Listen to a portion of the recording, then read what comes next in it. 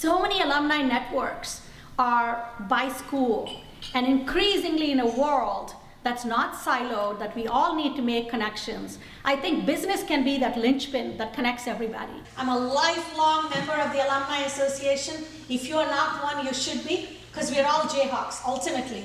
KU is the home of my American dream, my family's American dream. There's something special about being back here. Please join me in giving a huge Jayhawk welcome to Forrest Hoglund. Please. You moved to Texas at the time and started your career, in fact, spent your career in the oil and gas industry. People here may not know, there's so much, I could go on, but really interested in EOG and the connection with Enron and how you navigated that. What was it like to have an insider view to what was going on? Well, that was rather interesting. I left Exxon after about 21 years, tremendous career there. Everything was great, but I just decided I didn't want to do the same thing all my life. Luckily, I got a great offer to go to Dallas to work with an oil and gas company called Texas Oil and Gas, which was just going like that. It was like catching a speeding train, kind of. But we ended up growing that company substantially, and then we merged it with U.S. Steel, of all things.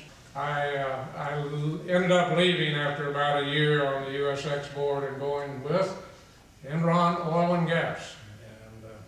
That was a rather exciting time. Very first part of it was, the goal was to take their oil and gas company public. They were a big electric, gas, everything else kind of company.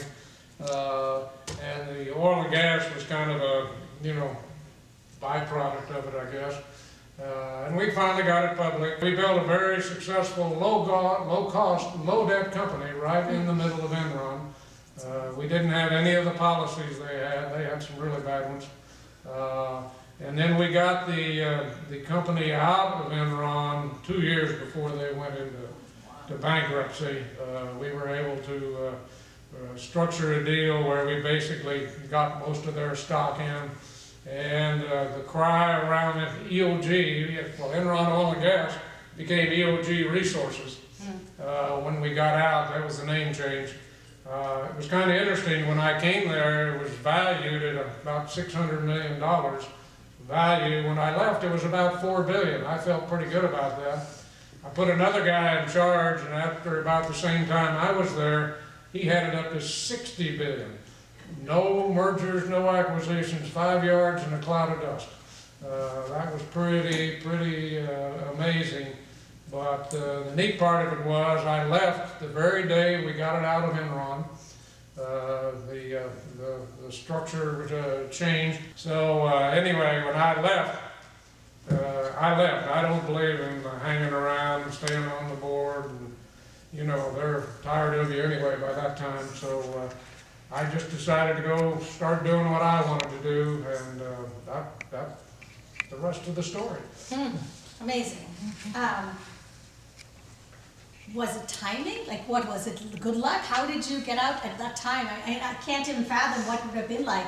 You said it sometimes that it was like a rat's nest, and there was this little island that was immune from that. Well, we weren't going to get caught up in all that. We were a public company already, so they owned 52% of the shares. They were the largest holder, but we had minority shareholders, and they tried to stiff the minority shareholders for a while.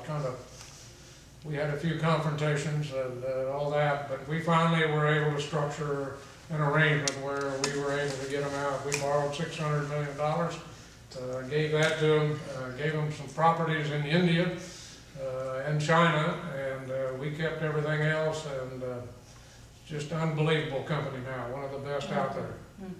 For those of the younger alumni here, many of you have heard me talk about the nobility of business. This is what I mean. Many places they think if you're in business, you're hiding your horn somewhere. And that's not true. The greatest people I know, such as the Hoglunds right here, really believe in making a difference and paying it forward, giving it back to someone else. So I think that's a great lesson for all of us. Let me give one quiz here, just to see. Go for it. I said EOG was really good, and you know, it's been very nice, but we started the foundation in 1989, and we put a total of $31 million in it. We've given away 41. So there's nothing left, right? No, it's about $65 million. So we've been able to do all that, to do all the things we wanted to do, and the girls, as I said, have really been heavily involved in it. There are 5 people on the board, the 3 daughters, Sally and I. So it's just been an awesome thing for us, and that's a pretty good investment kind of return to try to shoot for if you can get it. When I first met Forrest, gosh, soon after I started as dean, it was about 3 years ago, I remember we talked about it. It's something I feel very strongly about, how important it is for young people to have, a friend of mine now calls it figure sense or number sense, or not to have phobia about dealing with math. So tell me about that, the Reasoning Mind, I know. Reasoning Mind's the name of it, and it's a 501c3, so that's part of the not-for-profit, but you know, we just got a horrible situation. We're 36th in the world now and dropping in math education, and we can't get any better. There's some real reasons why we can't get better, no matter what we do, the way we're doing it. So we had a group of us that got together and said, how can we get competitive in the world of math education? So, well, obviously the first thing you need is the world-class curriculum. Now, in Texas, we have 1,030 school districts, and they each set their own curriculum, and they each dumb them down so the kids will pass. That's not the world's strongest curriculum. We've used the Russian curriculum, which is not how you do a math problem in Russia. It's a 90-year-old proven method of how the mind retains. You do not let the child go ahead until they learn. And you just think of a standard classroom. The teacher comes in with that curriculum. She has a schedule. She's got to move forward on that. She doesn't know whether the kids are getting it or not, but she's going to go ahead on the schedule, and then half the kids in the class say, I'm no good at math. Well, the reason is they just don't have that base built. The programming is animated, fun, web-based. The kids think it's a game. They just love it. One of the real benefits we get is, if you look at a standard classroom, there's a Columbia University study out, about the best you get is 50 to 70% time on task. Wayne was the worst. We got pictures of him in the 3rd grade looking out the window quite a bit.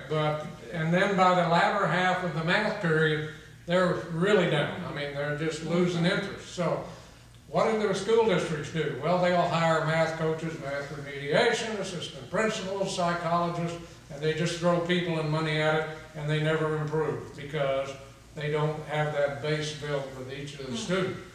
Now, the next thing is tremendous artificial intelligence built into the program. It remembers every keystroke each student makes. It will not let the student go ahead until they learn. And so therefore what you're doing is you're teaching each child individually at the best pace they can go. And that is tremendous, particularly when the kids really like what they're doing. The teachers, very different, very important. On her screen is every student and where they are in the program, where the program thinks they ought to be or could be, and then the accuracy they're getting. And the teacher, with absolute up-to-the-minute data, knows exactly what's happening in her classroom. If one of them's having a problem, she can click on that name. Here comes all the data. Here comes the artificial intelligence. Tells her to take them to a table. Here are the last 3 problems they missed. Here's why. Here's how you have to teach them. So it's just a completely different way of teaching that you have. We're now in 9 states, 100,000 students. It's approved by the state of Texas. We're sponsored actually by TEA in the state of Texas. We're approved by the state of California. The biggest user of all is Dallas Independent School District. Every 2nd, 3rd, and almost every 4th grader is on it with tremendous results. They started out fighting it. They're now really liking it. So we are now in a push to take it statewide in Texas, which would change it straight.